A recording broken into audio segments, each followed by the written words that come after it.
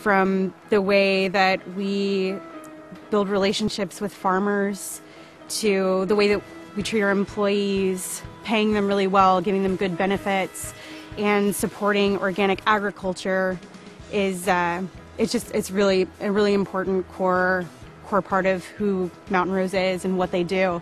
It started from basically trying to find right livelihood and developing that concept into a business model.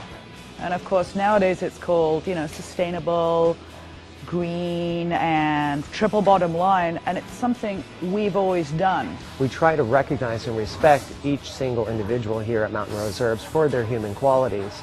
And we do that through transparency, we do that through dialogue and discourse, honesty, openness, civility, and friendliness.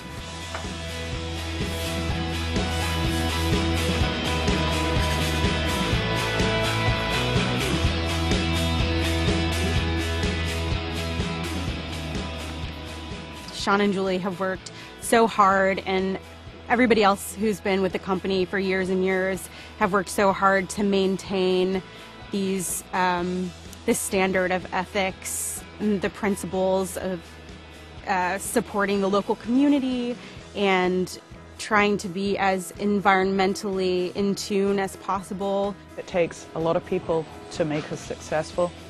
I mean, not just the employees, but it's really important for them to have a workplace they can feel good about and spending 8 and 10 hours in, and about all of our vendors and creating good relationships. We've always put people and planet first. The profits will come.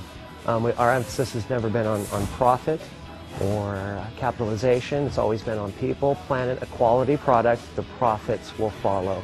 You can have a business model with sustainability at the core and still be really successful. Every day I come to work and I feel inspired and motivated, and I feel so blessed.